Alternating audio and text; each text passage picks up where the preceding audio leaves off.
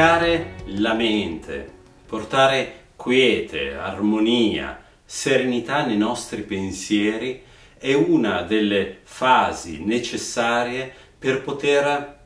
davvero riuscire ad accedere a noi stessi, per poter davvero, veramente riuscire a sviluppare sempre più quella reale, profonda, importante, fondamentale conoscenza di noi stessi, conoscenza di come funzioniamo, di come siamo fatti, di quali sono i processi e le attivazioni interne che costantemente agiscono dentro di noi, decidendo poi in definitiva della nostra vita, del nostro destino, di quello che in realtà ci accade poi nella vita. Pacificare la mente è qualcosa di fondamentale ed è il frutto di un percorso di crescita, di un percorso di consapevolezza, di un percorso di autoanalisi nel quale riusciamo a divenire sempre più consapevoli di ciò che effettivamente accade in noi.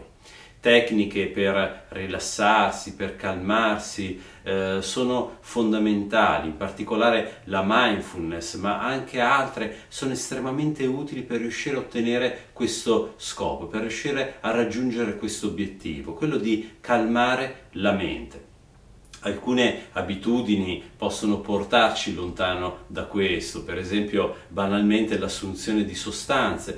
anche il semplice caffè, ecco, berne troppi, arrivare a berne 4, 5, 6, 7, 10 a volte, ovviamente ci porta a avere una iperaccelerazione, ma come anche l'estremo ad esempio negli allenamenti sportivi o in altre abitudini. Ecco, le diverse abitudini come le sostanze che assumiamo, ma anche nel cibo stesso, comportano tutta una serie di attivazioni nel nostro sistema interno che può portare o meno ad una pacificazione della mente, ad una mente chiarificata, ad una mente calma, nella quale i pensieri, le emozioni, gli stati d'animo sono leggibili, sono coerenti, sono logici con ciò che ci accade e per noi comprensibili. Allora ecco che questo processo di pacificazione interna, che ci permetta veramente di osservare, di capire che cosa realmente accade dentro di noi, diviene fondamentale, perché nel momento in cui la mente è calma, i processi sono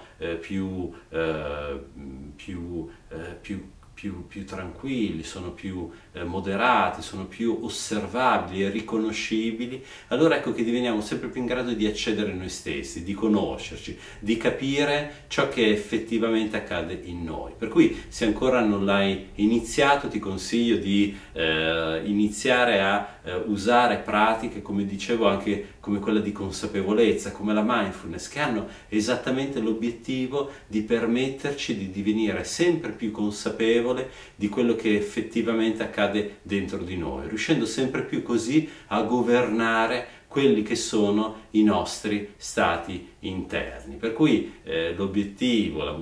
l'intento che vorrei proporti oggi per riuscire sempre più a crescere nella vita è proprio questo: cerca di allenarti a pacificare la mente. Una sana attività sportiva, la mindfulness, un po' di yoga, delle belle passeggiate, possibilmente in mezzo alla natura, stare in buone compagnie con persone con le quali ci sentiamo a nostro agio, leggere dei libri interessanti che ci motivano anche a valori ideali più alti. Ecco, sono tutte sane attività che ci aiutano a calmare la mente, a pacificarla, a dare ad essa una prospettiva più ampia che ci permetta veramente di conoscere sempre meglio noi stessi.